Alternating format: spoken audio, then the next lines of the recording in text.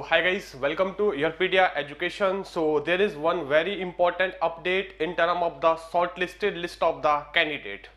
So today I am going to talk about REC Power Development and Consultancy Limited, right?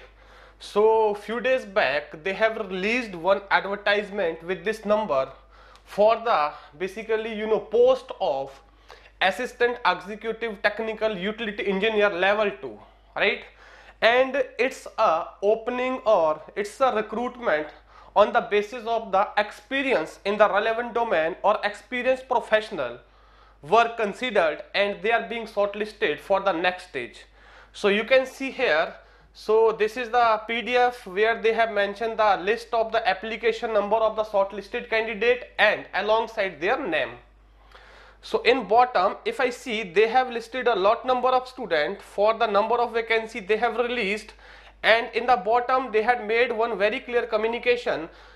The above list does not indicate any order of merit. This is just an alphabetical list they had made.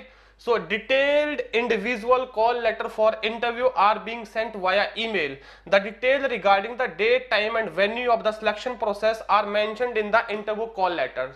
So guys, if you believe, you can check it on their official portal also, and if you believe your name is there, your application number is there in the list, then start preparing for the interview. You are very close to the final selection. And when we talk about any of the corporate organization, be it a public or private, interview plays very important role, and you need to prepare really well what was your relevant experience and what were the roles and responsibility and what kind of project you have executed under those roles.